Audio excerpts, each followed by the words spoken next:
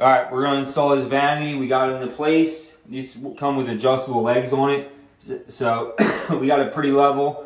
Got it back to the wall. And now we're gonna screw it back to the wall. You don't have to go crazy. This thing weighs 1,000,000 pounds, so we're not gonna go crazy with screws here. We'll put like 2 of them in. But once everything's level, it's in place, then you can look for your stud. I know there's always a stud on on either side of the outlet. I found it here. I even screwed a little screw into the wall right here because a backsplash is going to go up there, so you don't have to worry about holes in your walls here. I found a stud. This one I'm just going to eyeball because it's hard to get a measurement, but you kind of want to get a measurement off your wall to where that stud is, and then you can transfer it. This thing in the middle is kind of hard to transfer it. If you want me to show you, we'll go from the wall to the center of that screw is 31, and then we'll come down here. We'll go to the edge of here, so 25 1/4 minus 31 is 6 5 3/4. So we'll make a mark in here at 5 3/4. We got our mark there, and then I have a pilot bit, slightly smaller than the actual screw itself, and I'll try to get this drill in here. Pilot bit the hole first so you don't mess up the cabinet too much.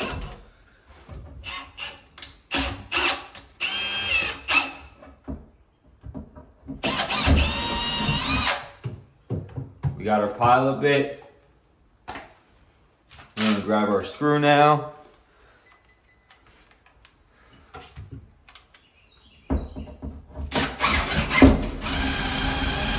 And I nailed a nail plate. I hope I didn't drill through the nail plate with the, so there's water lines running through this wall. So right there, I nail plated before, thank God, and I just hit a nail plate.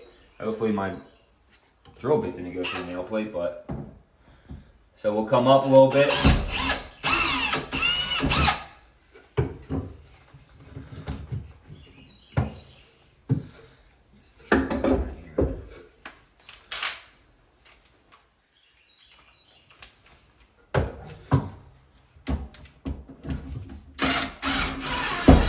Yep, seems like I'm hitting the nail plate again. Third time's gonna be a charm.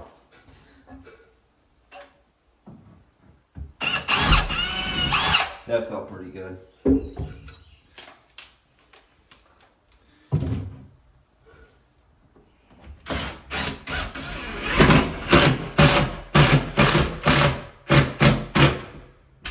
Nice screw in there. Nice and solid. We'll probably put one more screw in somewhere. And then we'll go on to the backsplash. All right, we're getting ready to install our backsplash. When you have a painted surface, you can't use 100% silicone. It won't really stick too well. So use some kind of whatever liquid nails, liquid whatever you want to use. Construction adhesive. I mean, this is just what I had, so that's what I'm using. We'll put that on the back side of the wall, and then we'll run a bead of silicone right here in case so water doesn't get underneath there. So we'll actually do it on here, make our lives a little bit easier. Put a couple dots. You don't have to go crazy. The thing ain't really moving too far, so do that, and then run your nice bead of silly on top on the actual unit itself.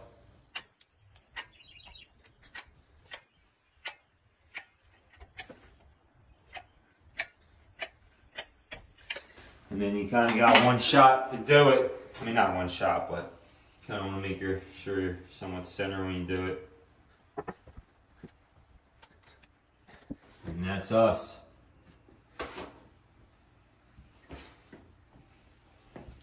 Now I don't really have to silicone the bottom edge of this because I just silicone the back side of it. If you're nervous about it or you're having trouble with sticking, throw a piece of cardboard or a piece of pipe or a piece of 2x4, whatever, and wedge it in between here and there to keep it nice and tight. But I'm pretty happy how that stuck. So we'll go with that. Make sure there's no silicone anywhere. It's hard to see sometimes. And that's installing the backsplash.